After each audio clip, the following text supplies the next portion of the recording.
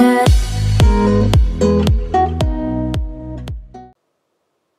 Hello guys, welcome to Tech Me Devoted. In this video we will discuss about bubble sort. So bubble sort is one of the sorting algorithm and we will implement bubble sort in Java. So let's start. So first we need to know what is bubble sort. So bubble sort is we can say it as a sinking sort. In bubble sort we repeatedly stepping through the array, comparing each pair of adjacent items and swapping them if in wrong order. Will pass through until no swaps needed. It means our array is sorted. As the smaller elements bubble to the top, hence the name bubble sort. So in bubble sort, it uses only comparison. Hence, it is a comparison sort. Although it's simple but less efficient for large number of elements, and we have another other sorting algorithm for that, and we can use that. So, but for less amount of data, as it is simple. Okay. So let's discuss the example how to sort in using bubble sort. So let's we have this unsorted array, like, and we have the element of 6 to 15 minus 6 and 19. So in one pass we will what we will do, we will compare adjacent elements. So as you can see here, 6 2 is the adjacent and we are comparing 6 and 2. So we know that 6 is greater than 2, then we have to swap it and we have to move to smaller in the left side. We need to bubble it. Okay, so we will swap it, then we will compare 6 and 15. So 6 is less than 15, it is okay. Then 15 minus 6, so we need to swap here because 15 greater than minus 6. And then 15 19, 15 90 is okay. So this is one pass. In second pass we will compare again from starting. So we will compare 2 and 6. 2 is less than 6, then it's okay. Then 6 minus 6, we need to swap it. Then 6 15 is okay. Similarly, in each and every pass we will compare the adjacent element until we will get sorted array. Okay, so finally we will get the elements in a sorted order. So this is all about bubble sort, and now we will start coding. We will discuss the coding part of bubble sort, how to implement bubble sort algorithm in Java. Okay, so let's start coding. So here is the class bubble sort class, and here is our main method, and now we are gonna start coding. So we need to take input from user, like how many numbers they want to enter, and uh, the numbers. Suppose he wants to enter 10 numbers, so he need to provide 10 numbers. Okay, as we have discussed this kind of thing in earlier tutorial, like in searching tutorial, binary search and linear search. If you haven't watched, then go and watch this. So I just write these things because this I have used already, and you know this is just we are taking input from the user using a scanner class. So how many numbers you want to enter, we will put this in size variable. Size is our int type. Then we will take one array, int array. Say I have given name as sort array. Okay, now we have passed this size here, and now again we ask user to enter the numbers. Okay, then we will write a we wrote a for loop here, and we store all those numbers in this array. Okay, now we close the input. So now the real coding starts from here. Now let's write a method which provides a logic for bubble sort. Okay, as we have seen in example. So accordingly we will code. So let's write public static, and it will return array. Okay, you can give another thing also, but I'm using this, I'm returning array. Okay, now write the name of method as bubble short, and we will pass int array. The this sorted array we will give here. Okay, so let's name is anything. Okay, now let's take length of array. Let's take L as a variable, and we will store a dot length here.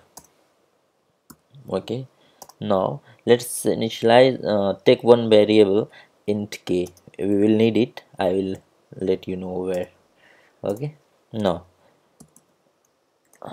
construct a for loop, and we will start from length. Okay, then I is greater than equal to 0 and I minus.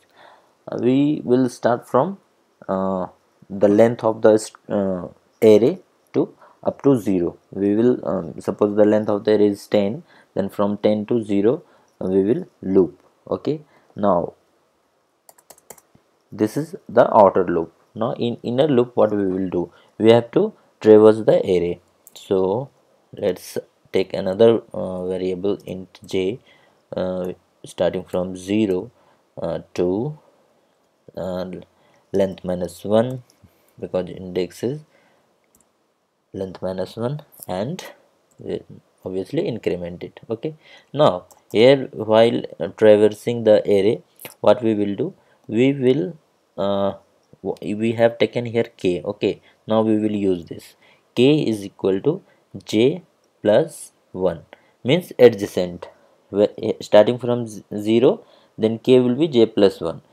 If it is 0, then j plus 1 is 1. So we will compare 0 and 1. It will be adjacent, as we have seen in our example initially. So we were comparing our adjacent elements. So here we are doing the same. Now we will check if array of j is greater than equal to, means suppose if it is greater than, what we were doing, we are swapping actually. So we will check here if array of k means the j plus 1 is greater than array of j. Okay, now what we will do, if array of j, sorry, I have we can write here less than. Okay, let's j here and k. Okay, now suppose this is 0th position. Okay, j is 0 and k is 1. If 0, this one left side is greater than uh, right side.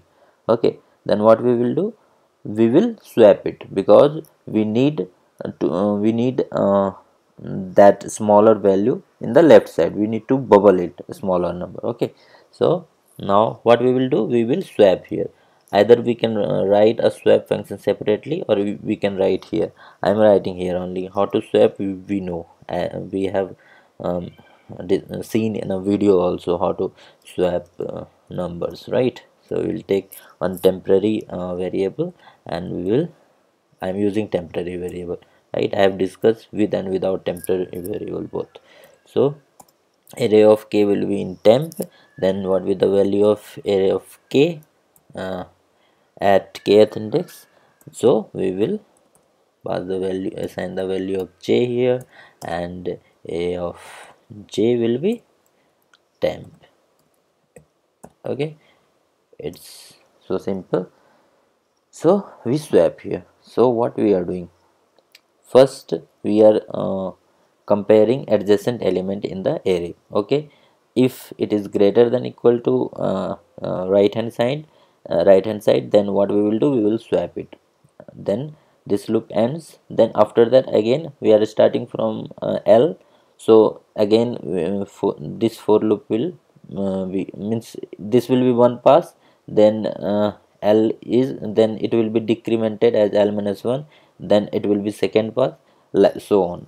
So we will continue, and we will finding all those things, and in each pass we are comparing the adjacent value, and until no until the array will be sorted. Okay, so let's first format it here. So yeah, it's look cool now. Now it will return something, right? Because I have here return is int array. So after this for loop, what we will return, we will return the array, return this array. Okay, return a. Done. Now what we will do here, now we need to call this function. Okay, let's take int array. Let's take the variable name as sorted array. Okay, because now it will be sorted, whatever the return array of this method will be sorted array. So what we will do here, we will call this method here from the main method. That's why I have taken static, so we don't need to create an object here. Okay, so now what we will pass here, we will pass this array, sort array. Sort array means the actually it is unsorted array, so this is name only. So we will pass here, it will go here and it will do the process, it will return the sorted array and we will get the sorted array here. Now what we need to do, just we need to print here. So we'll take a for loop, or we can take for each also. Then from 0 to length. Okay, length will be this one, sorted array dot length, and then I plus plus, we will print, have a print statement here and we will print the sorted array here. So sorted array, sorted element, we can write anything like our sorted array, or we will print directly here, so we don't need to plus. Okay, so done. So this is our code how to implement bubble sort in Java. So let's run it. Okay, now how many number you want to enter? Suppose you have given 10 number and now you need to provide those 10 numbers. So we can provide anything. Let's start from 12, 43, 2, 1, 5, 50, 45, 67, 89, 90 and 3.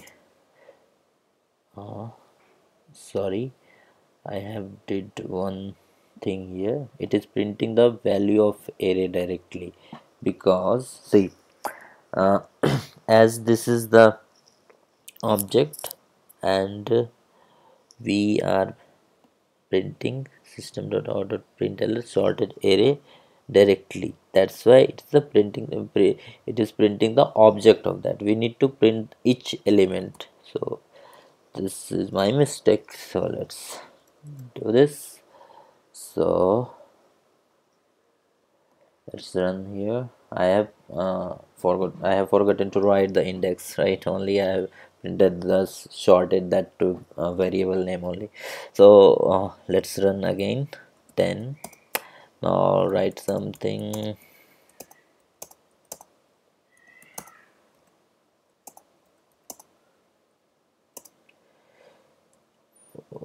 29. So let's see, here is the, sorry, enter 10 elements. We have entered 10 elements here.